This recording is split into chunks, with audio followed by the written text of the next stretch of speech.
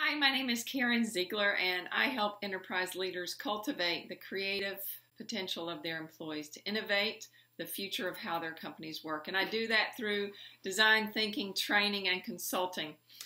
In yesterday's video, I talked about innovation is a marathon, and I related the aspects of a marathon to the race being the marketplace, the tools we use, shoes and bikes or whatever, being our products and services. And actually, the runner in the race of a marathon is the organization of a whole, our employees, our systems, our processes. And so I want to talk specifically about the employees today because I believe that they are the engine of the innovation for the future.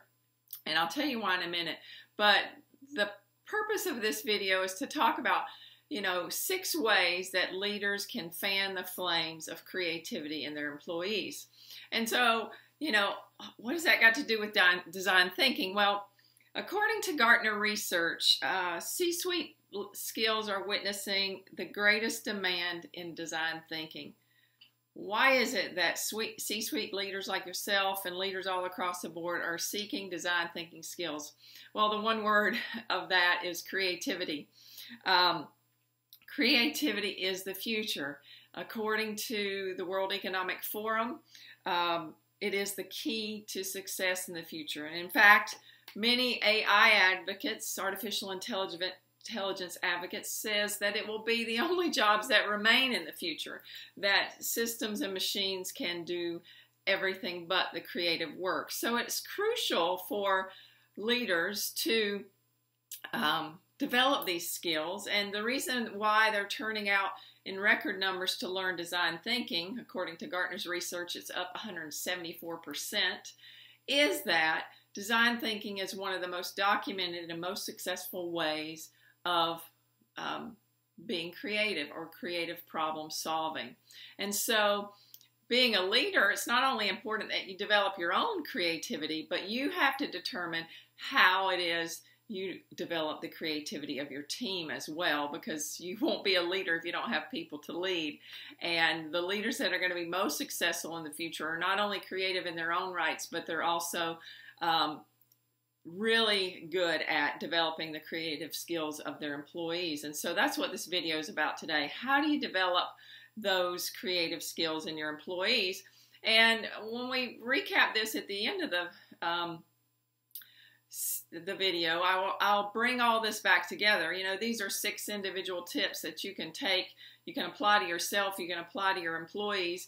But why is it that design thinking taps into all of these? And then we'll wrap up the discussion with that. But let's get started on 6 ways leaders can fan the flames of creativity in their. Okay, here we are. Tip number 1 for fanning the flame of creativity in your employees. And that is to craft employee jobs to utilize their strengths as much as possible. Now, most of us in organizations that have been around a while have heard of Gallup's Strength Finders test. And most of us have taken that test and looked at it and loved seeing the cool things about ourselves that make us who we are. But a lot of times leaders have not looked at those tests through the lens of creativity and how they can use those strengths to create what they need. Let me just give you an example. My number 1 strength is strategic, which, reading straight from Gallup's website, this is what it says. People exceptionally talented in the strategic theme create alternative ways to proceed. Now, obviously, my description uses the term create, but if you have someone that's gifted in strategic theme or strength, then they create alternate paths. So, and they have a need to do that. That is an innate need of mine to help people solve their problems or help them to find another way to accomplish their goals. And so my need to be strategic, the one that fuels and fills my soul, is oftentimes a company's need to have a problem solved. And that's the way it is with every strength. And it's those bringing those two needs together that spark the creativity and fan the flame of creativity. Because when I have my need to be strategic and you have your need to have an alternative solution to meeting a goal, then boom, we can be creative together. Same thing. It's not as obvious with every strength, but let me read you another one. This one certainly is not one of mine. And in fact, we probably drive each other nuts, but let's look at another theme, the one of consistency. It says people exceptionally talented in the consistency theme are keenly aware of the need to treat people the same. They crave stable routines, clear rules, and procedures that everyone can follow. Now, obviously, innovators by nature are rule breakers, but there are many instances in organizations where you need stable routines, you need clear rules, you need procedures that everyone can follow. And so when you tap into the need to create those environments in the employee, married with the problem that the organization has or that you as the leader of the team have, then boom, you've sparked creativity. So see, it's interesting that what the employee needs and what the leader or the company needs really aren't opposing factors. They're actually that when the two come together, then creativity sparks. And so I want to encourage you as a leader to go back and maybe dust off your strengths finders results and the results of your employees and look at their strengths through the lens of creativity. And when you look at that, think about the problems that you're working on or the areas of your business or your performance that need a little creativity. Who on your team is most suited to bring the need that they have in their own lives with the need that you have as a leader? And it's there that the collaboration really gets fun and exciting for both of you. So on to tip number 2. Leaders who fan the flames of creativity help their employees create space. And what I mean by that is downtime, times of rest, times where they're not 100%, excuse my French, balls to the walls. And I won't talk a lot about this because I have a video called 2021 Goals When Innovation and Self-Care Align, which talks about 7 reasons why self-care improves innovation. So I'll share that link in the comments below.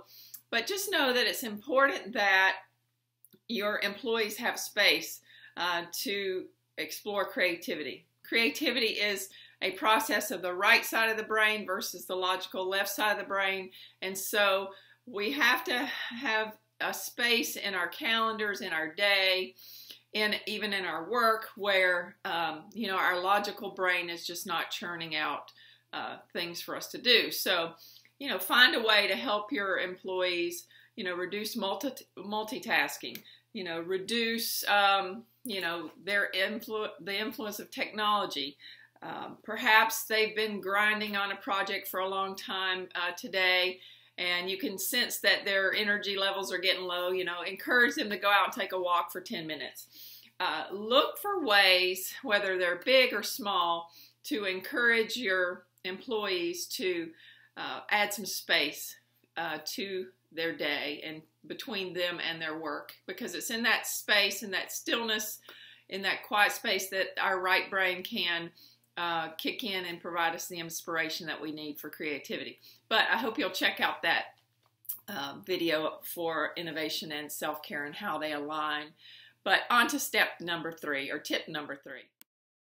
Tip number 3 of how leaders help fan the flame of creativity for their employees, and that is they allow failure. In fact, they often applaud failure because it means that the employee had the courage to try. We all come with innate gifts and talents, but unfortunately, they do not arrive fully developed. And it is our willingness to get out there and put our creativity out there and work on them that allows them to flourish. In fact, even though I may have the skill of being strategic, that skill did not come fully developed. And believe me, life has thrown me many opportunities to develop that skill, many of which don't necessarily show up on a resume, but it has honed that skill over time because it has a purpose, and the purpose that I bring to the world. And the same is true for every talent and gift that your employee has. You know, they may bomb out at something they try, but if it is, in fact, one of their skills or talents based on their strengths or personality or any of those variables that teach us about ourselves, then they will begin to develop over time and hone into how they use that most effectively. And it is in our allowing failure in that way that we can fan the flames of creativity. In fact, I don't know if you know who Sarah Blakely is, the CEO of Spanx, but I just loved her story of how every night at the dinner table, her daddy would ask her how she failed today. And that was just one of his ways to fan the flame of creativity in his children and to let them know that they shouldn't quit, that they should keep going, because it's through the efforts of trying again and again and again that we land on the way that is most successful for each of us to bring our creativity and our gifts and talents to the world. So as an effective leader, you want to fan the flames of creativity. You want to allow your employees to fail and applaud them whenever possible. Now, of course, we can't applaud them for losing the company money or losing important customers, but most of the time, things are not of that magnitude. So, on to tip number 4. Tip number 4 for fanning the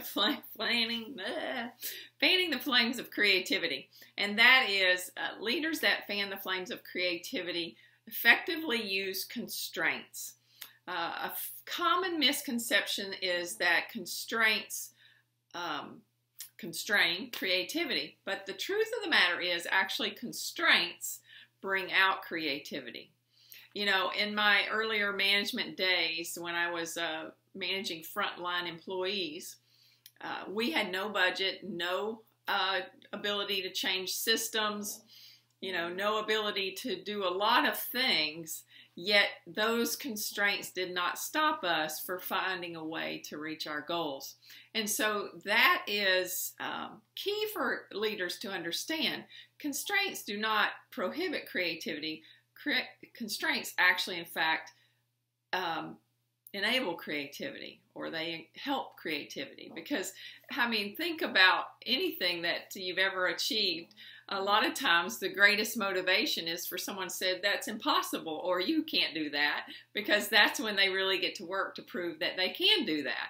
So it can really be a motivating factor. But the key for leaders is to understand that you need to be firm on the what, but open on the how. So for instance, back when I was managing a frontline team, I was firm on the what, the goals that we had for the team, but I was very flexible on the how and open to the how.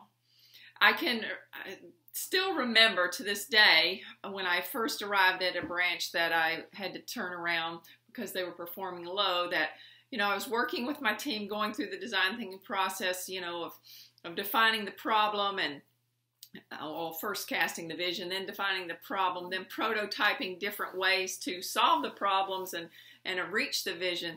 That I was talking with an associate one day, and we were talking about how we were going to change a process that allowed us to do it better and make it faster or less convenient, you know, take away interruptions from the customer and a number of other things. And she said to me, well, but what if it fails? And so this kind of goes back to the failure one I just shared with you. I said, that's not an issue. We'll just try something new. So it's very important that, you know, employees know up front that, you know, it's not going to be a big deal. If this particular route does not play out the way we want it to, we'll try something different. And so that's where this comes in, that ability to use constraints effectively, be firm on the what, but flexible and open to how it happens. And that's when you allow your employees' creativity to flourish. So on to tip number 5. Point number 5, how leaders help fan the flames of creativity.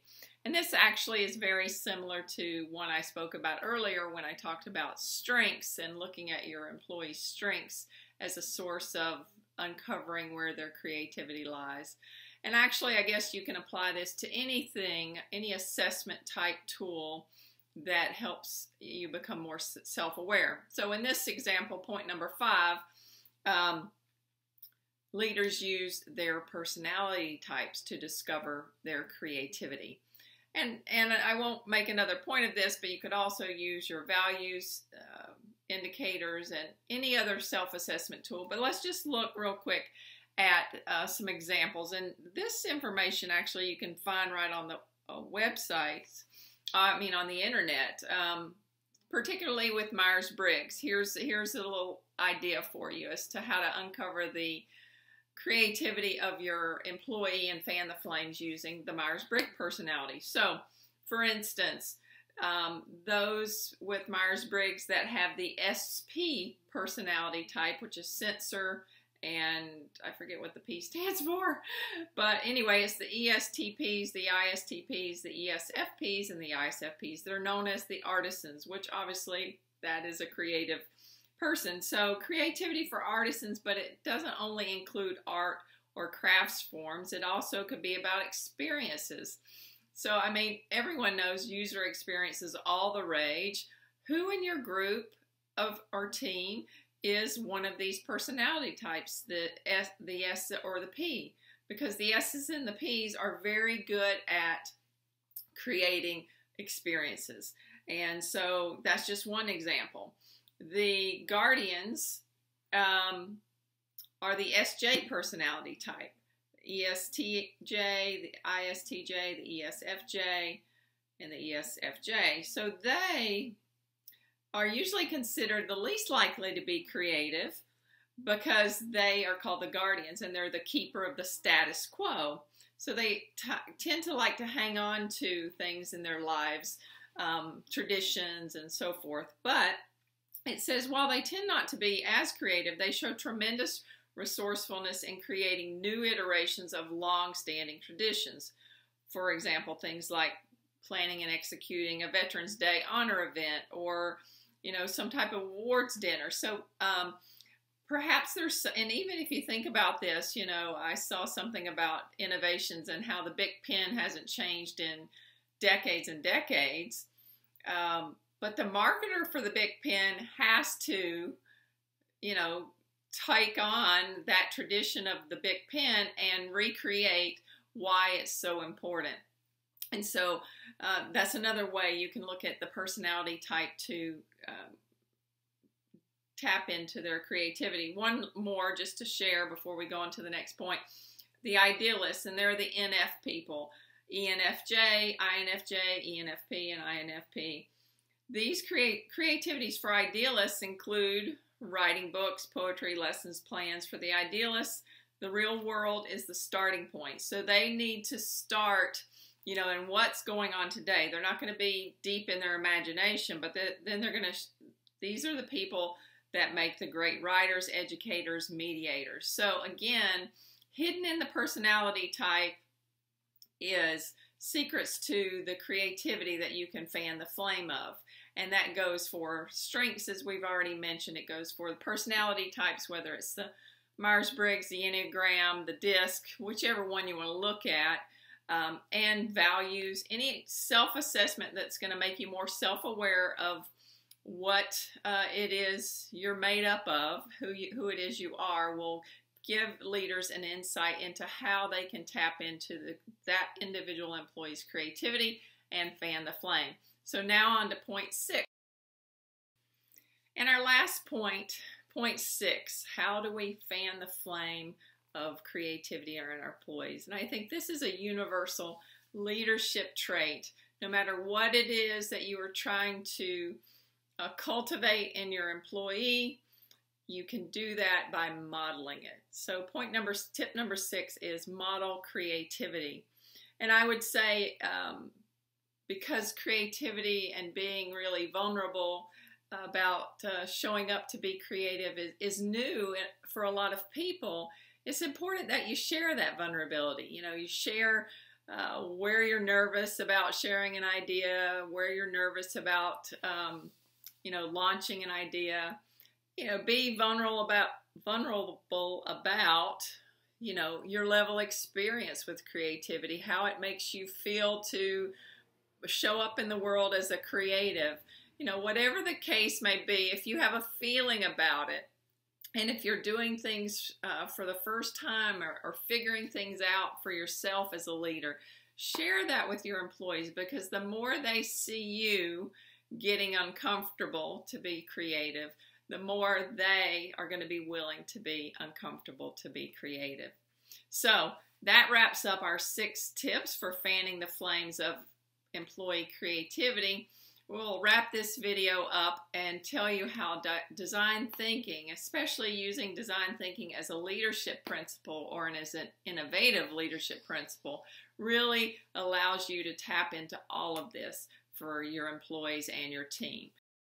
Now that you have cultivated the creative potential of yourself and your employees, how do you begin to herd all these creative bunnies together? And I call them creative bunnies because, one, I wrote a post, how to walk your bunnies, or a video actually, which I'll share in the comments below, but bunnies are the most creative creature on the planet. They create up to 84 bunnies in a year. And just imagine if your employees could be responsible for 84 innovative ideas and improvements in your organization and in the service that you bring to your customers. What a difference that would make. But how do you begin, once you've cultivated this creativity in your employees, how do you begin to herd creatives? Because I don't know if you've ever worked with creatives.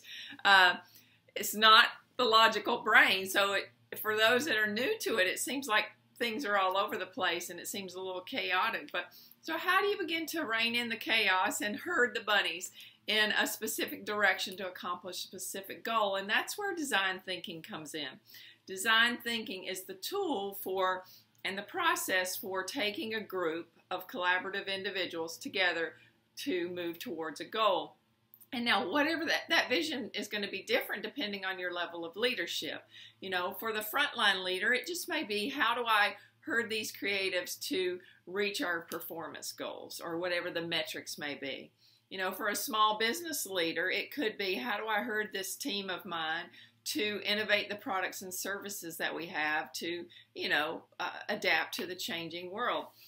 On a large scale, it could be something as significant or massive as a change management initiative. How do I harness the creativity of my employees to create the change that I know our organization needs to make?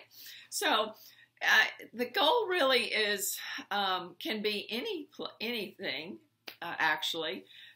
That's the beauty of design thinking. It's a creative process that allows us to work towards any goal.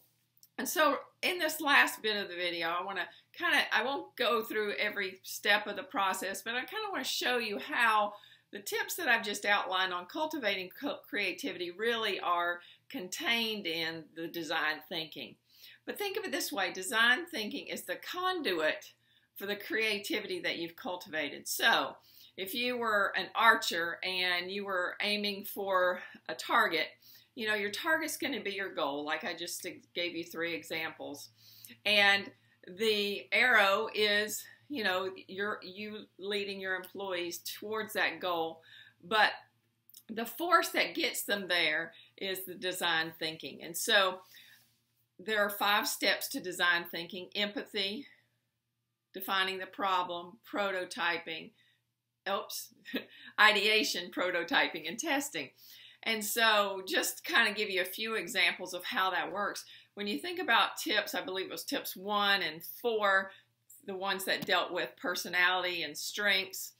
Empathy is not necessarily about feelings, though they are very important. Feelings are an energy that block our ability to connect with our employees and to really discover what their needs are, because quite frankly, if they can't trust you with their feelings, they're not going to trust you with their needs. So empathy really is more than understanding their feelings, because quite frankly, I don't know if you are married or have a partner, but understanding another person's feeling is very complicated, and half the time we get it wrong. So it's not about understanding their feelings. Certainly it's holding space for their feelings, but what it's truly about is understanding the needs behind the feelings.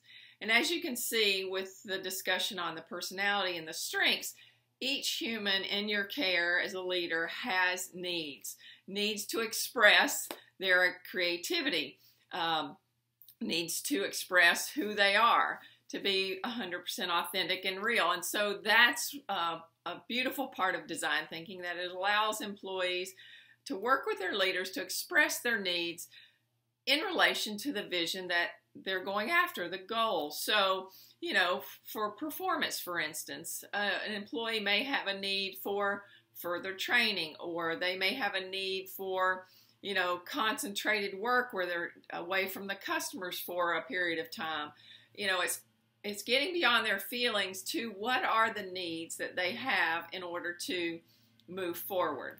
And so it's a beautiful thing in the empathy phase when you begin to learn about your employees, what they see as obstacles, what they see as not an obstacle, because often we're not on the same page with them if we don't begin to have those conversations about what's working, what's not working, and how can we make it better as it relates to the goal that we have.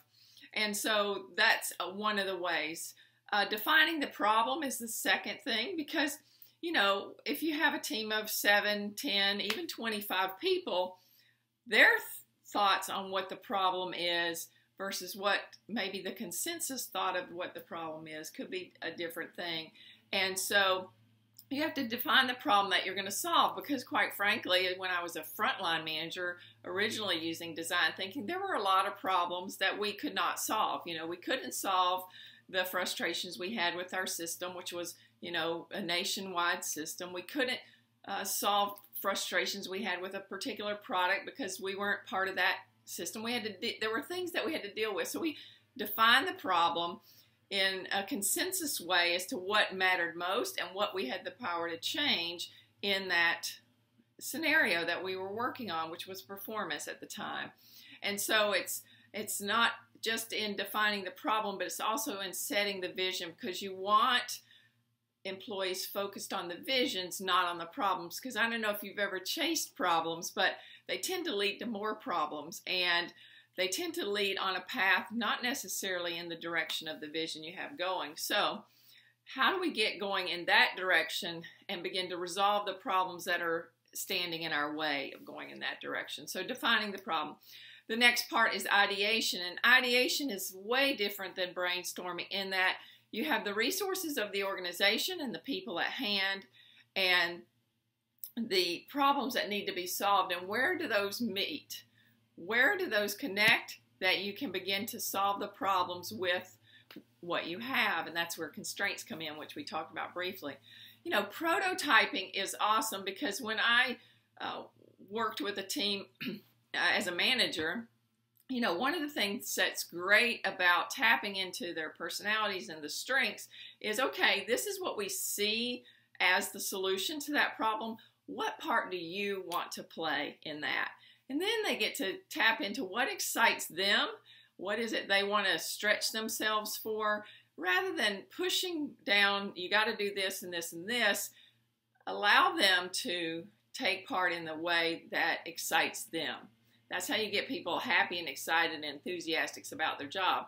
It doesn't mean that there's still not things that they may not want to do or that may not be their strengths, but their first choice should be, of this solution that we're coming up with, excuse me, what part do you want to play? What is it you want to do?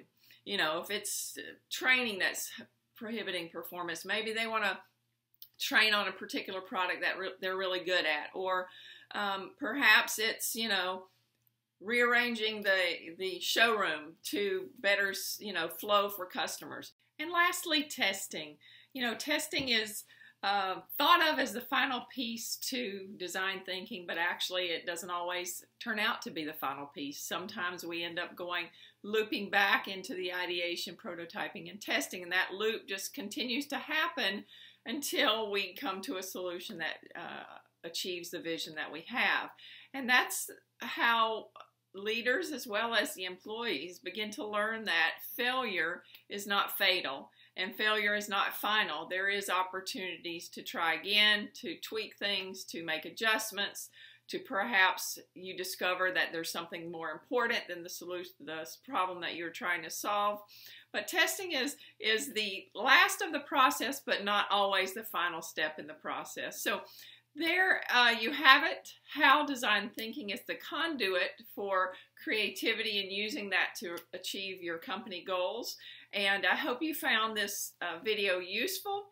If you did, please like it and share it with your colleagues. Comment below any additional thoughts you have if you've practiced design thinking or used it with your team. I'd appreciate your feedback and your input. I'm sure our viewers would as well. And don't forget to connect with me on LinkedIn and Twitter. Thanks so much and have a